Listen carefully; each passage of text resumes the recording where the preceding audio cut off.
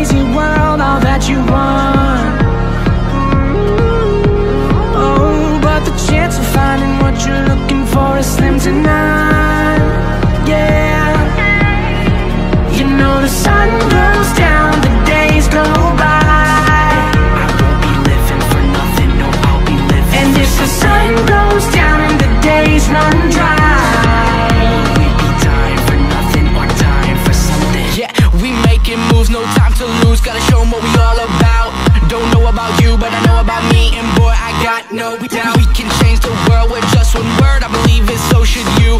L to the O-V-E is what we really need. I can feel it breaking through. Everywhere we go, cities high and low, we all need to show we got love, yeah. People of all kinds, places far and wide, we all need to know we were born to love.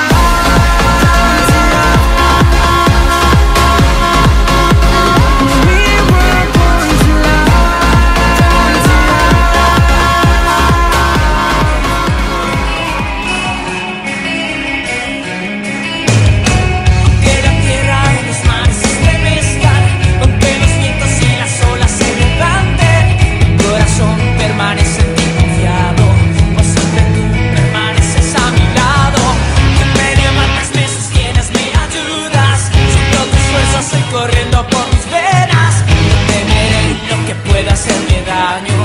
Siempre tú permaneces a mi lado. Tú mi refugio, tú mi fortaleza.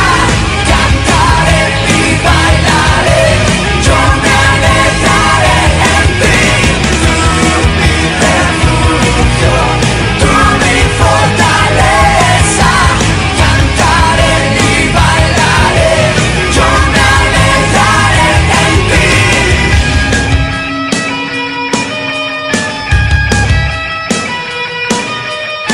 Aunque la tierra y los mares se estremezcan, aunque los vientos y las olas se levanten, mi corazón permanece en ti confiado. Pues siempre tú permaneces a mi lado. Tú me levantas, me sostienes, me ayudas. Siento tus fuerzas corriendo por mis venas. No temeré lo que pueda hacerme daño. Pues siempre tú permaneces a mi lado. Tú mi refugio, tú mi fortaleza. Cantaré y bailaré, yo me alegraré en ti. Tú mi refugio, tú mi fortaleza. Cantaré y bailaré, yo me alegraré en ti. Cantaré y bailaré, yo me alegraré en ti. Nadie va a quedarse quieto, ¿está listo?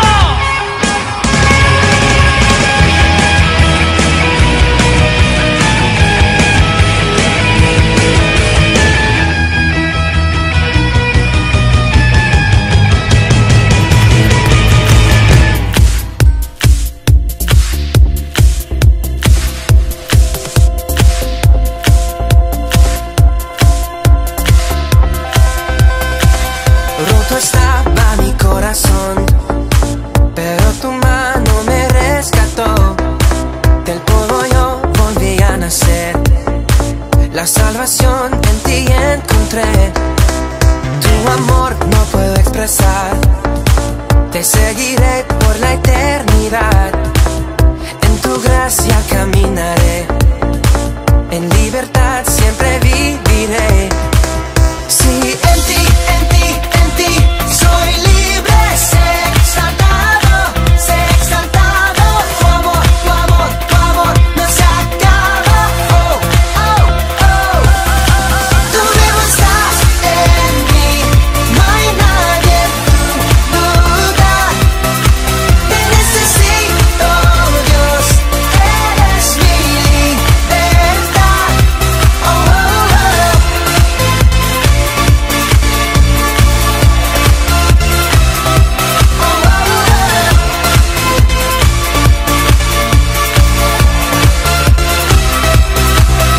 Al pasar por la oscuridad, su luz siempre me guiará. Mis cadenas Jesús rompió, con su mano me rescató. Este mundo terminará, te seguiré hasta el final. Haz en mí, Dios, tu voluntad. Venga tu reino a este lugar. Sí, en ti, en ti, en ti soy libre, sé exaltado, sé exaltado. Tu amor, tu amor, tu amor no se acaba. Oh, oh, oh. Tú vivo estás en mí, no hay nadie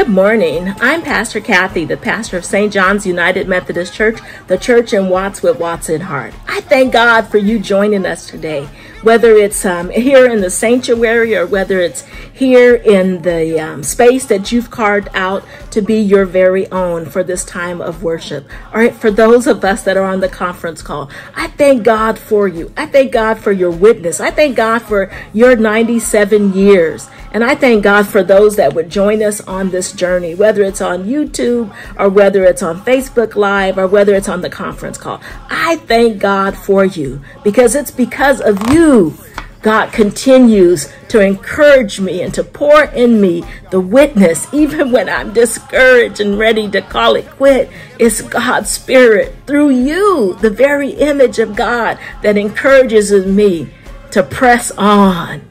Let us worship God in spirit and in truth, despite where you are, despite what you're going through, despite the world around us, that we pause to worship God in spirit and in truth. Let us pray. God, we thank you that you never leave us nor forsake us. We thank you, God, that you have all of this in your hands. And because you have all of this in your hands, God, we can come to you with assurance that you have our back. Let us be in your presence as we worship you in spirit and in truth. To God be the glory. Hallelujah. Join me in the call to worship. Sing to the Lord and bless God's name. Worship the Lord in holy splendor. Praise the Lord, praise the Lord.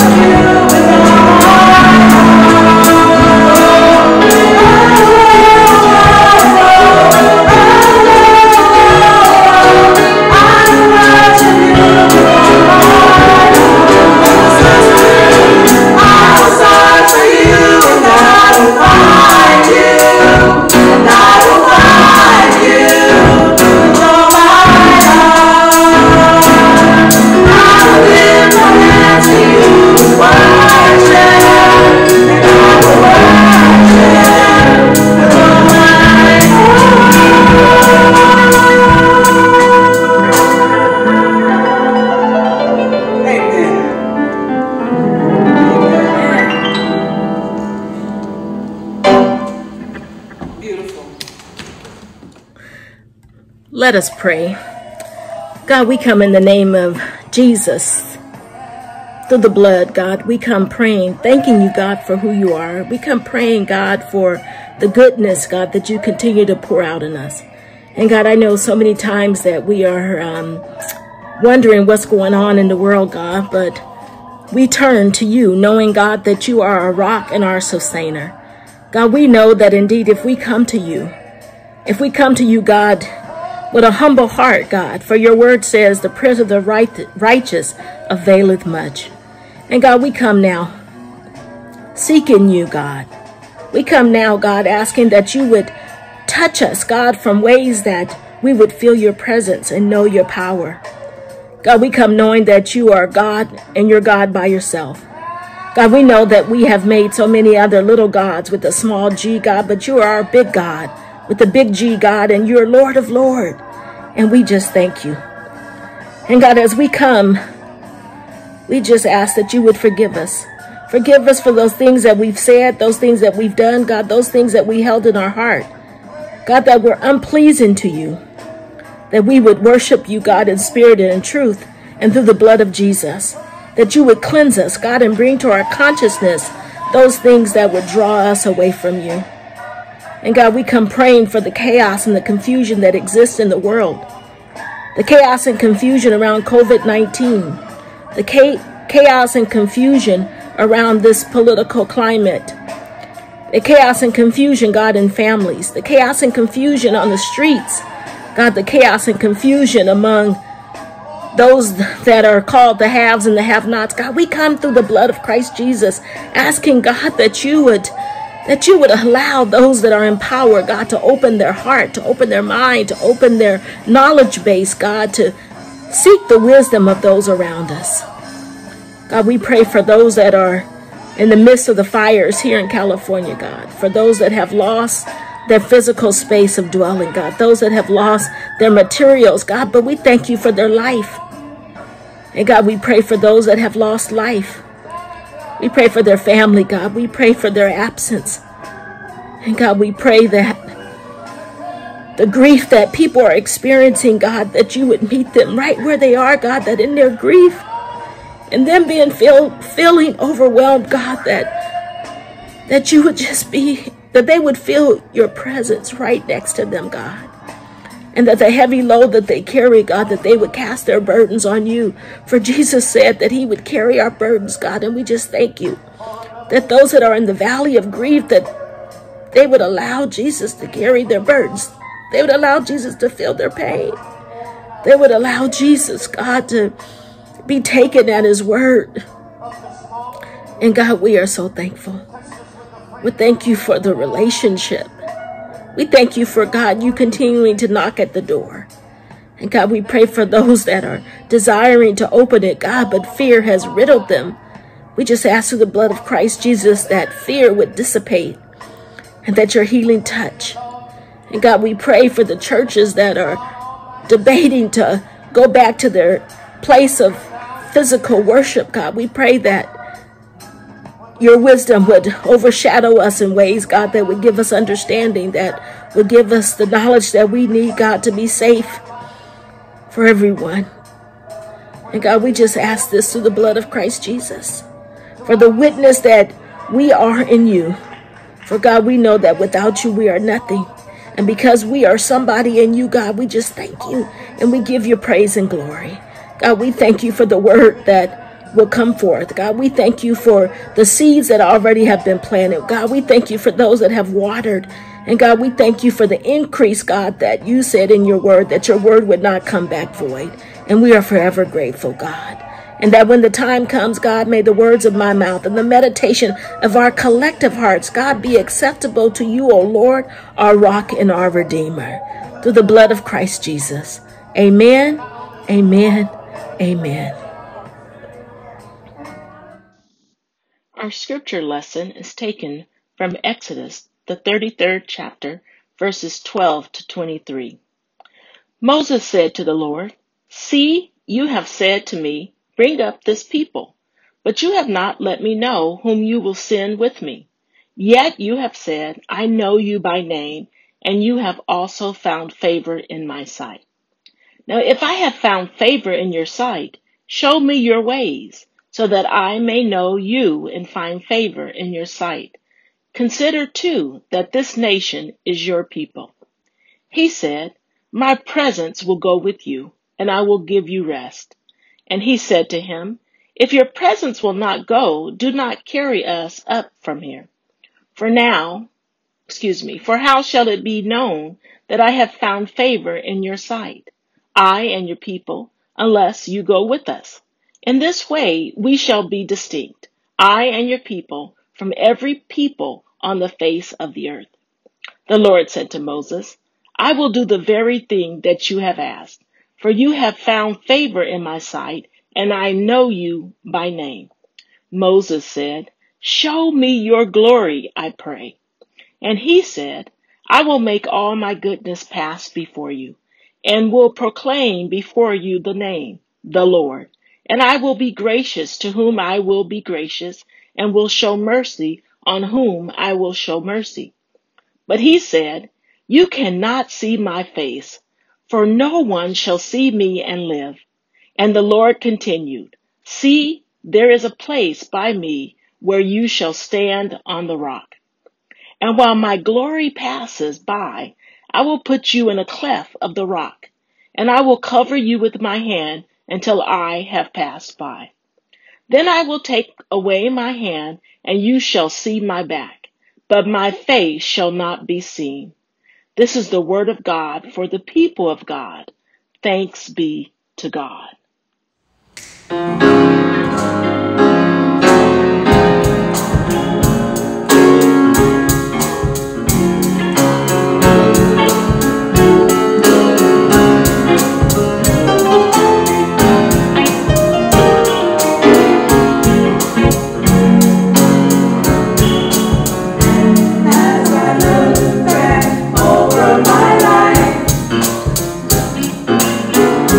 I can see how the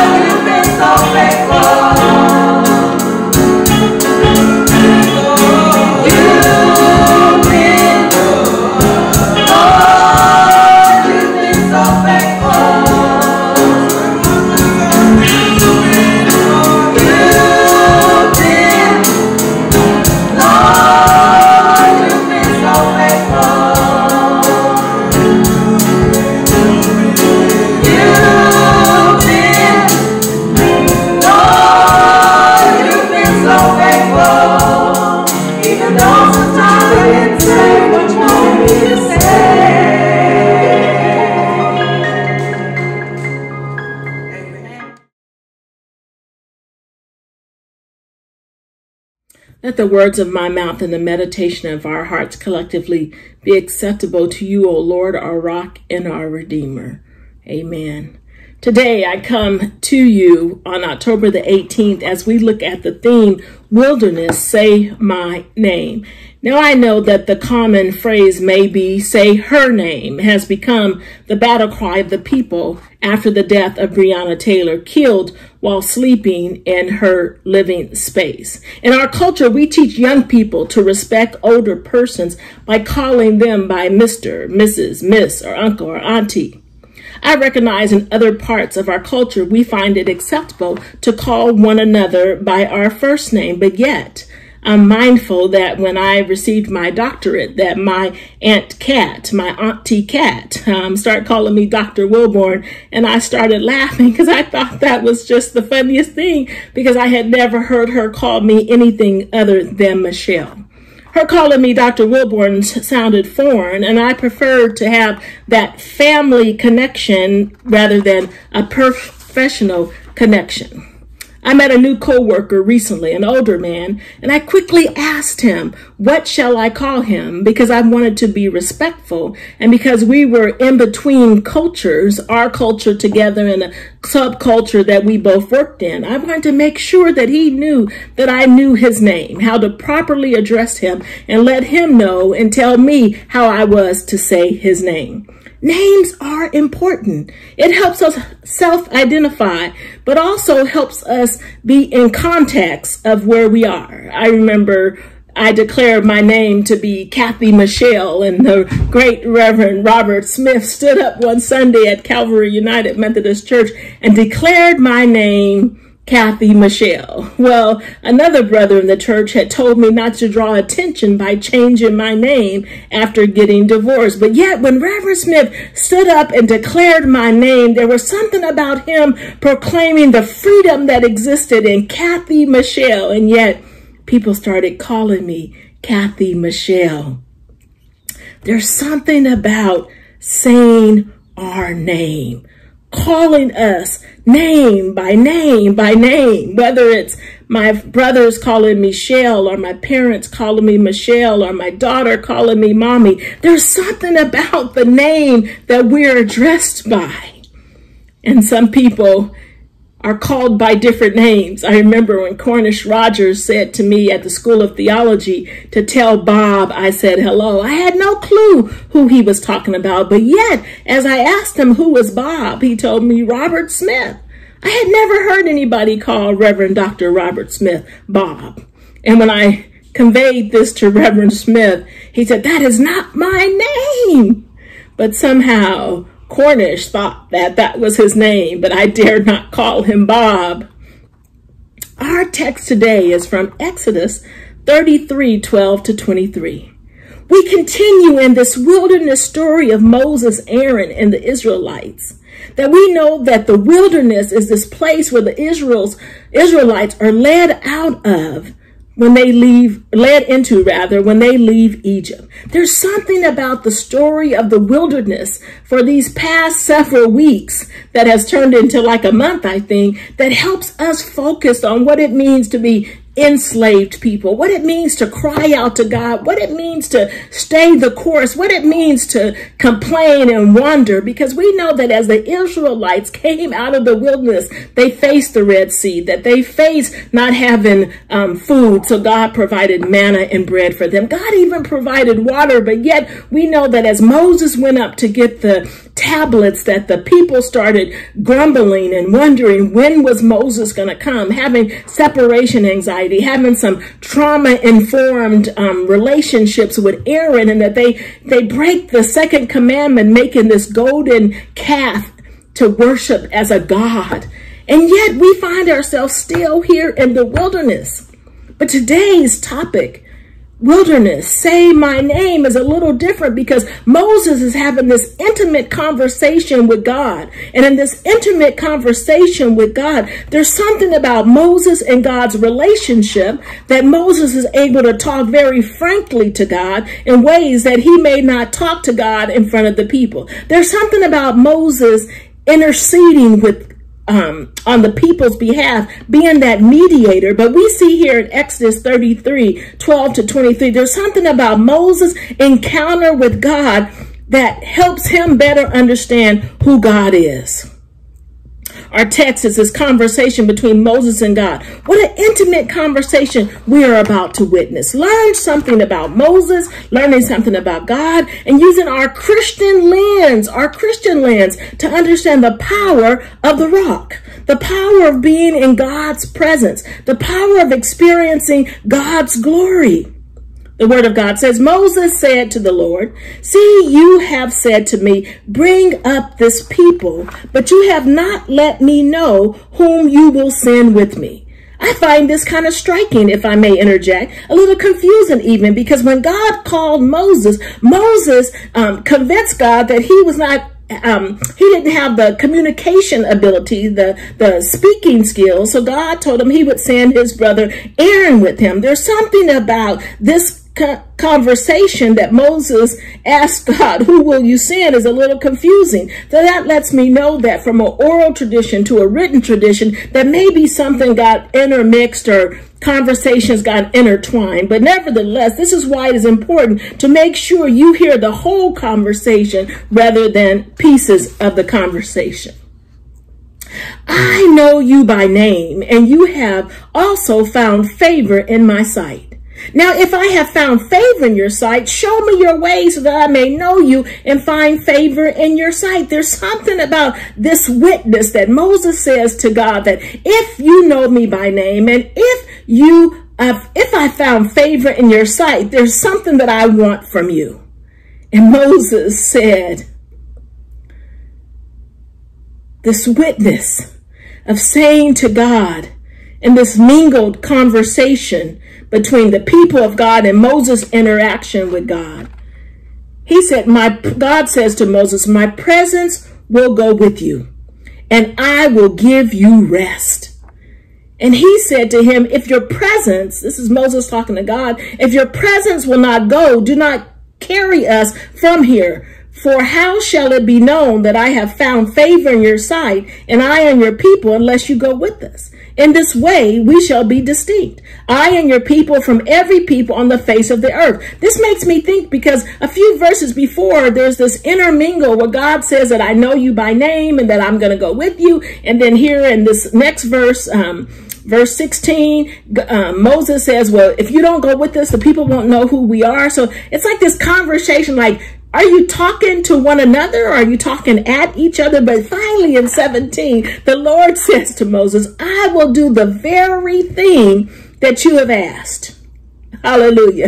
Have you ever asked God for something and that you didn't wait long enough for God to give you the answer, that I will do the very thing that you asked? Or that we ask God for something and we realize that we shouldn't have asked for it because God gave it to us despite it not being good for us? I think that's why with my Christian lens, when Jesus says, when you pray like this, "Thy will be done," because our way is not God's way often the time, and we see with the physical eye, but God sees with the spiritual eye. But yet, getting back to the text here in Exodus 33, the Lord said to Moses, "I will do the very thing that you have asked, for you have found favor in my sight, and I know you by name." Hallelujah, that God knows Moses by name. God tells Moses, "I know you by name." And Moses said, I like this. Moses said, it doesn't reflect here, but in 21st century language, we would say that Moses then took the prerogative to say to God in verse 18, "Show me your glory, I pray." As if God didn't know what Moses already was praying. That Moses says, "Show me your glory." And he said, "I will make all my goodness pass before you and will proclaim before you the name, the Lord." Now, God already knows Moses by name, and yet Moses wants to see God's glory. "And I will be gracious to whom I will be gracious, and show mercy on whom I will show mercy." But he said, God says to Moses, when Moses says, "Show me your glory," God says, "You cannot see my face, for no one shall see me and live. And the Lord continuing, seeing there is a place by me where you shall stand on the rock. Oh, glory, hallelujah. And while my glory passes by, I will put you in the cleft of the rock, and I will cover you with my hand until I have passed by. Then I will take away my hand, and you shall see my back, but my face shall not be seen. Oh, that's so powerful. It's so powerful that Moses understands that God knows him by name. And because God knows him by name, and Moses understands that he can have this intimate conversation with God, and Moses asked God to show me your glory. In this pandemic, many of us are wailing and crying out before God. God, in the midst of this pandemic, show us your glory. God, in the midst of this isolation from family and friends, show us your glory. God, in the midst of this political rhetoric on all levels, local, national, and global, show us your glory. But what you and I do know from our past experience with God, by God knowing us by our name through the blood of Christ Jesus, we know that when God shows up, you know God shows out, does he not? So that we see that in this powerful interchange, Moses goes to God. Moses talks to God like a buddy, like a homeboy, like a friend, like a neighbor, an ordinary person. But something about that encounter gives Moses the courage, the tenacity, to say, show me your glory. It seems that some of the conversation between 12 to 23 is this two different conversations. So we have to ask ourselves, sisters and brothers, living in the post-resurrection age, what does it mean to have this intimate conversation with God? Are you in a relationship with God where God knows your name? And that sometimes when we pray, we may say, God, this is Kathy coming to you. God, this is Shell coming to you. God, this is Mo coming to you. God, this is Dr. Wilborn coming to you. But if I'm in an intimate relationship with God, I don't have to call my name. I don't have to call what my brothers call me, or what my mother calls me, or what my daddy calls me, or what my friend calls me, or what my coworkers call me. I can say, God, it's me standing in the need of prayer. If we're in this intimate relationship with God, as we see Moses had with God, and God says that he knows them by name. God knows us by name. That we're created in the very image of God. And because we're created in the very image of God, let us be clear that God knows us from the top of our head to the bottom of our feet. God knows what we think and how we think it, though. God wants us to come to God in ways that we would acknowledge that we are God. That we are God, not that we are gods, but that we are God's belonging, possession, that we've declared God as our Lord and Savior, that God as our Alpha and our Omega. Now we look at this as post-resurrection people that have come to know the teachings of Jesus Christ. And because we've come to know God's word, God's wilderness experience with the Israelites and Moses through the lenses of Jesus' life, his birth, life, death, and resurrection, that we read into this, that when God says that you're not going to be able to see me, because if you see me, you won't live. So God provides instructions to Moses that you may not be able to see me, but Moses didn't ask to see God. He asked to see God's glory. Some of us are looking for a tangible something, but that we need to understand that it may not be the tangible that we need, but it may be God's glory. Hallelujah. It may be God's presence. Hallelujah. It may be us seeing with the spiritual eye what is right before our very eyes. Hallelujah. There's something about Moses saying to God, show me your glory. And God saying that you can't see me and live. Be clear what you ask God. People of God, created in God's image, loved by God, desiring the witness of God in your life, that when we come to God in this intimate relationship, talking to God because God already knows us, knows our name. There's something about God saying to Moses, I'm going to put my hand in front of you. There's something about when we put our hand in front of something that it covers the whole something. So if I look at the mountains and put my hand at a certain angle, it covers the whole mountain. And you and I both know that my hands are not that big that it's going to cover the whole mountain. But in the perception of the angle of things, it's covered. And that we see that when God put Moses in that place, the place that God put him at, by where he shall stand on the rock. Stand on the rock. And while my glory passes by, I will put you in a cleft of the rock and will cover you with my hand until I pass by. Oh, say my name, say my name. There's something about this interaction that as God takes away his hand, that Moses sees his backside. People of God, I say to you, have you asked God to show you God's glory? Have you asked God that in Jesus coming that we might have a right to the tree of life?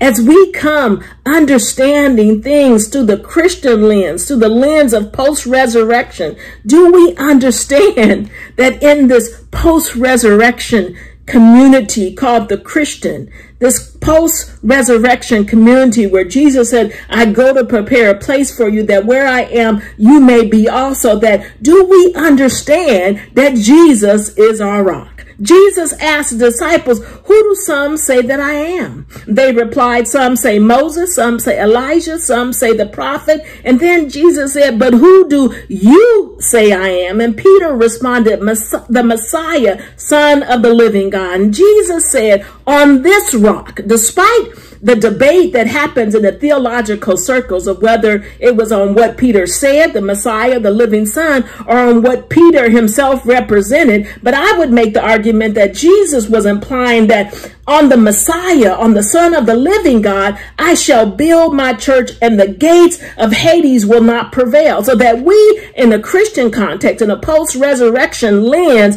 understand that Jesus is our rock. We understand that when we build a foundation in our life, that we need to build it on a rock. That one is like a man building a house who dug deeply and laid the foundation on rock. When a flood rose, you know there's floods in life. There's floods in life. There's situations in life. There's storms in life. You know, when the storms of life are raging, stand by me. We know floods come. Is not this pandemic a flood? Is not this unemployment rate a flood? Is not the death of so many people that look like me a flood? The river burst. This ideal of this political tension, this river of people bursting over police brutality, the bursting of equality, the bursting of righting the wrongs that have been done here in the narrative of the American story. There's something about the floods of life. There's something about the rivers. There's something about things that will shake us. I'm not talking about the earthquake. I'm talking about things that come to our life that shake us, whether that's a relationship or a child that's not acting the way we want that child to act, or whether it's the shutdown of our worshiping space. There's things in life that shake us, that try to make us lose our foundation. But if we are standing on the rock of our faith, if we are standing on that which God has given us, if we're standing on the understanding that we serve a God that knows us by name, not a God that when we pay, there's sometimes in life that when you're in a position, people know your name. But when you get out that position, oh, you don't know what I'm talking about. People may not even recognize your face. But I tell you today, sisters and brothers, I thank God that God knows my name from the sun up to the sundown. From the time I came out my mother's womb to the time I lay down in the grave or be cremated. I thank God that God knows my name. But today, it's not about me, people. It's about you asking yourself, what does it mean to be connected to a God that knows us by name? What does it mean for us to have a God that will hide us in the cliff of life, that will allow us to be sheltered in ways that the storms of life don't take us out, that the floods of life don't take us out, that the river bursting don't take us out. There's something about this God that loves us. There's the song that says, Rock of Ages, cleft for me, let me hide myself in thee. Let the water and the blood from thy wounded side which flowed be of sin the double cure. Save from wrath and make me pure. There's this understanding of the songwriter that through the blood, through the life, through the death of Jesus Christ, that we are hid in the cliff. Moses was put in the cliff for the glory of God could pass by. And you and I witness the teachings of Christ Jesus. The songwriter said, on Christ the solid rock I stand. All other ground is seeking sand.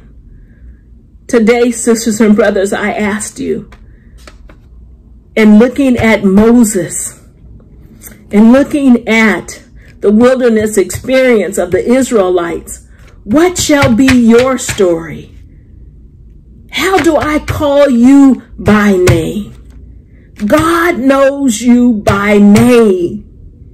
Every name you ever been called, God knows you by name. God knows you by name. And because God knows you by name, God is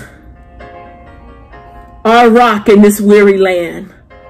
People of God, I invite you not to be weary. God has this. And that as God has this, let us look for the witness of God's glory. Let us look for it. Let us look for it. There's something about this rock. Jesus. Moses stood on the rock and was hid by God in the cleft. And that same God that did this for Moses sent us Christ Jesus. That we would have our own rock, that we can stand, that we can have a foundation. If you are still looking for a way to see God's glory, I invite you just to look in the mirror. You are part of God's glory. And I thank God for it. To God be the glory for who you are. Because God knows you by name. And because God knows you by name, don't let that person that calls you out of your name rock your foundation. Because you can stand on a strong foundation. Christ Jesus. God bless you. And until we meet again.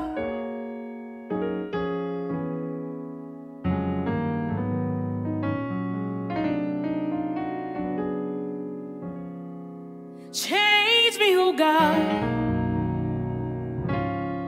Make me more like you. Change me, oh God. Wash me through. Come on, put your hands together.